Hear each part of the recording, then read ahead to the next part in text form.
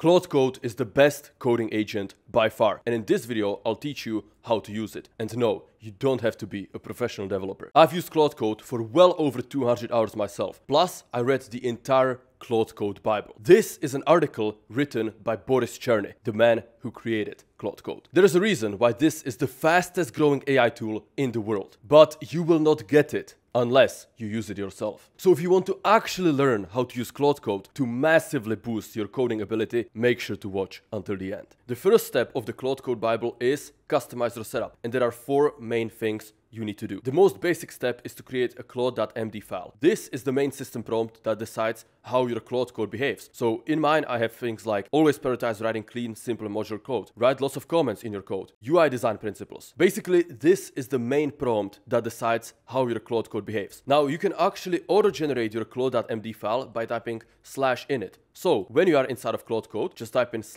and then you see all of the commands possible. And if you type in init, you'll see that there is a command that can initialize a new claude.md file with codebase documentation. So what this will do, if you already have a codebase, it will analyze all of your files, learn how your codebase is structured, and turn that into a set of high-density instructions in your claude.md file. The next essential step in customizing your Claude Code setup is curating a list of allowed tools. This is done in the Claude settings.json file. So let me show you. So right here in my project, I have the .claude folder, and inside I have settings.json. This is the file that decides the allowed list of commands that Claude Code can automatically run, as well as the deny list of commands which it can never run. So by curating this list of allowed tools and commands, you can greatly speed up how fast your Claude Code works, because it doesn't have to ask you for permission every single time. And the 4th step in the Claude Code setup is to install the GitHub CLI, and this is very simple. If you're on macOS, just type in brew install gh, and on Windows, type in this command. This will allow Claude Code to use all of the GitHub CLI commands to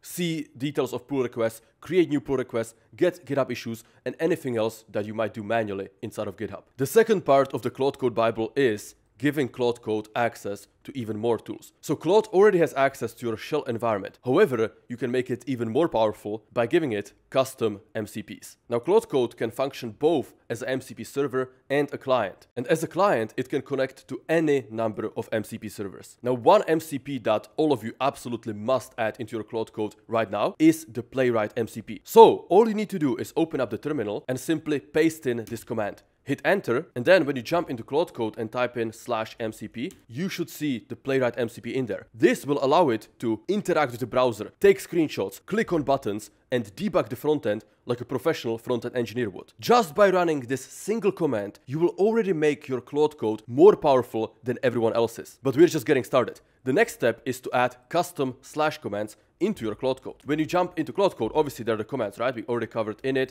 There's also /clear, /compact. You probably are familiar with the default ones. However, what many people don't realize is that you can actually create your own commands. So as you can see, inside of my .claude folder, I have this subfolder named commands. And in there, I have a bunch of custom commands that I created myself. For example, create PR. This is a set of instructions that tells Claude Code how to create a new pull request. And then inside of Claude Code, I can do /create PR. And this is a custom command that saves me so much time, because I don't have to retype all of these instructions every time. I don't have to tag any files or explain the process. It's just a custom command, which I can run, and Claude Code already knows exactly what to do. So let me actually show you how to create one of these commands. And I'm going to use the example from the Claude Code Bible, which showcases a command for fixing GitHub issues. So here is the instruction. And again, I'm going to link the whole article below the video. And what we need to do is we need to go into our .claude /command folder and create this file. So let's do that. Right click, new file, fix GitHub issue.md, boom, empty file. And then I'm gonna copy these instructions written by Anthropic,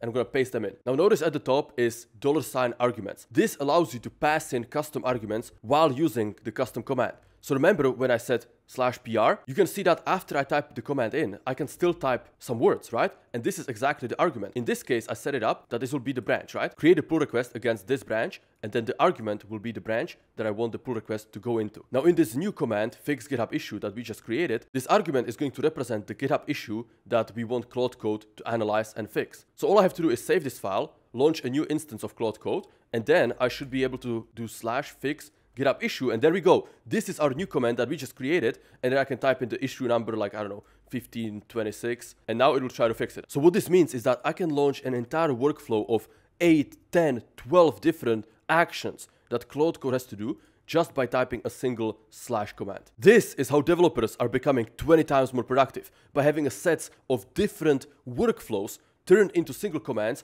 which you can just type into Claude Code and it will execute the entire workflow by itself. And you just saw that creating new commands is super easy, literally creating a single markdown file and writing the instructions inside. The next stage is trying common workflows. So even though Claude Code can be used in any way you want, there are some general good practices, right? And these are the 4 recommended workflows by Anthropic. So number 1, the explore, plan, code, commit workflow. What this means is that first you tell Claude Code to explore the codebase, find all of the files relevant to this issue. Then you switch to plan mode, and you can do that simply by pressing Shift-Tab. This is one of the main keyboard shortcuts inside of Claude and allows you to cycle between the 3 different modes there are in, right? The default mode, the auto-accept mode, and the plan mode. The plan mode is great before you start working. In this mode, Claude Code is way more exploratory. It analyzes files, it thinks about the best practices, and just tries to create the optimal plan for implementing what you gave it. After it finishes planning, the next step is code, right? You actually tell it to write the code for the feature that you requested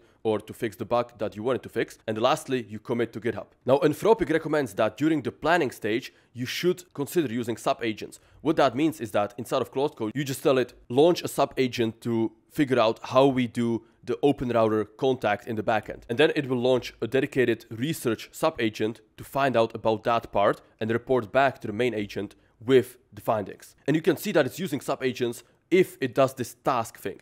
If you see task at the end, you know that it delegated it to a sub-agent with this instruction right here. Another great tip that you have to use is using the specific phrases such as think hard, think harder, and ultra think. These are actually mapped directly to increasing levels of thinking budget, aka how many reasoning tokens Claude Code will dedicate before answering you. So this isn't just some weird prompt engineering trick. This is actually built into Claude Code by the Anthropic engineers. So if you're having trouble with some bug, just tell Claude Code to ultra think before fixing it and you'll get much better results. The second Claude Code workflow which you have to start using is test-driven development, aka write tests, commit, code, iterate, commit. So how this differs from standard development is that you first write the test, aka first you tell it how you want this function or this feature to behave and the expected outputs. Claude will write the tests that will fail on purpose because you haven't written any actual code yet. Then you will commit the tests once you're happy with them. Then and only then you tell Claude Code, hey, write the code for the feature. By the way, you have to tell it that you're doing test-driven development. That way it's not confused what is happening. Then you iterate over the code until you're happy with it. And finally, you commit the complete feature. Now, test-driven development is actually one of Anthropic's favorite workflow. By the way, Anthropic is the company that created Claude Code. And they say that this is especially good for changes that are easily verifiable with unit, integration, or end-to-end tests. So here are a few examples of when test-driven development is better and when it is not ideal. So for example, when you're coding your backend APIs, or when you're building business-critical logic where bugs have a high cost, or when you're doing library or SDK development where there's clear expected behavior. Now, test-driven development is not ideal in UI-heavy apps, right? Apps with lots of user interface, lots of visual stuff, or when you're rapid prototyping. If you're building quick and dirty prototypes, test-driven development is probably going to slow you down too much. The third workflow you should use is write code, screenshot results, iterate. So when you have Claude Code open, you can just drag in screenshots, and if you hold Shift, you can drag them in straight into the input field. So maybe you like this design style of these images, right? You can just screenshot them, drag them into Claude Code, and tell them, build my front end in the same style, and it will do that. Now, to make this even easier, just give it Puppeteer MCP or Playwright MCP, like I told you earlier, and it can take the screenshots by itself, saving you even more time. Now, the reason why Anthropic recommends this workflow is that, like humans, Claude's outputs tend to improve significantly with iteration. So while the first version might be good, after 2 to 3 iterations, it will typically look much better. And workflow number 4, which I also use myself, is to use Claude to do all of your Git operations, right? So as you can see, I have create PR command that creates pull requests. I've also explained pull requests. That is super useful for reviewing PRs from other developers. It starts by running GitHub PR view, GitHub PR diff. Then it checks out to that branch and gives me testing instructions how I can see if this PR works. I also have this command for reviewing specific files inside of a pull request, and another GitHub command that lets me do pushes to GitHub just by typing /push to GitHub instead of having to stage all the files, write the commit message myself, check if I'm on the right branch, and then push to that branch, right? This instruction, which is just 30 lines of prompting, takes care of all of that, saving me tons of time every single day. And even the engineers at Anthropic use Claude for over 90% of their Git interactions. But if you think these 4 workflows are OP, just wait until you see what's coming. Now, just like Claude Code is the most agentic coding tool out there, Vectel is the most agentic task management tool. This is an AI tool I built for myself and my team that will massively boost your productivity. So the way Vectel works is that you give it a bit of context about yourself, your work description, short-term focus, long-term goals, and then it can use that context to, for example, prioritize your tasks, right? So here I say, please prioritize all of the tasks on my list, updating their importance to be more relevant to my goals. It delegates that to the task agent, and now you can see the task will be reorganized to be more relevant with my goals, and you can go through them one by one, just like you can go through the changes inside of Cursor. You can also use Vectel to generate more ideas for you. Boom, there we go, 4 ideas generated. Or do automatic daily research on a specific topic, such as AI advancements, new prompting techniques, the best open source models, or whatever you want. It can also manage all of your projects, whether that's personal or your team projects. Plus, if you click on the stats button, you can see how productive you are compared to other Vectel users. Oh, and by the way, we also have an MCP integrations so that you can connect Vectel into Claude Code, into Cursor, into n8n, and use it from there. So if you want to be on the cutting edge of AI and use the most agentic productivity tool in the world, go to vectel.ai and try it yourself. You can get started completely for free. The next step in the Claude Code Bible is to optimize your workflow. So first off, you want to be specific in your instructions. The success rate of Claude Code improves significantly with more specific instructions, especially on first attempts. So let me show you a few examples of the difference between bad prompts and good prompts. So on the left, you can see what bad prompts look like, such as add tests for file name, or why does execution factory have such a weird API? These are vague, these are not specific, they are too short. A much better version would be look through execution factory's Git history and summarize how its API came to be. This is way more instructive, it gives it a direction, and it will likely result in a much better outcome. The next tip how to optimize your Claude Code workflow is to directly mention files you want Claude to look at. So let's say I want Claude to update the design of our sidebar on the left. What I would do is look at left sidebar and tell me how it's structured. Boom. And now Claude knows exactly what file I'm talking about and what I want to be changed. And there we go. Here is how the file is structured. Header section, quick action buttons, main content area, footer, key features. Oh, and by the way, this is also how you can learn a new code base super fast. Another tip is to give Claude Code specific URLs because it can actually browse the web. So let's say I want to learn this tool calling for OpenRouter, you know, how to do it, what it can do, stuff like that. Sure, I could probably copy this, put it into Markdown file and tag it, but that's kind of slow. All I need to do is paste in the URL into Claude Code and say, implement this tool calling in our backend. And Claude Code will use the fetch tool to browse the website and read all of it itself. Another pro tip is to course correct early and often. So if you notice, I'm using the escape button quite a lot, right? And that's when it says interrupted by user. So anytime you need to course correct or interrupt Claude, maybe you see it going in the wrong direction, just press escape and you will stop running it. That way you can prevent it from going down the wrong path. Also, make sure to use /clear and /compress commands.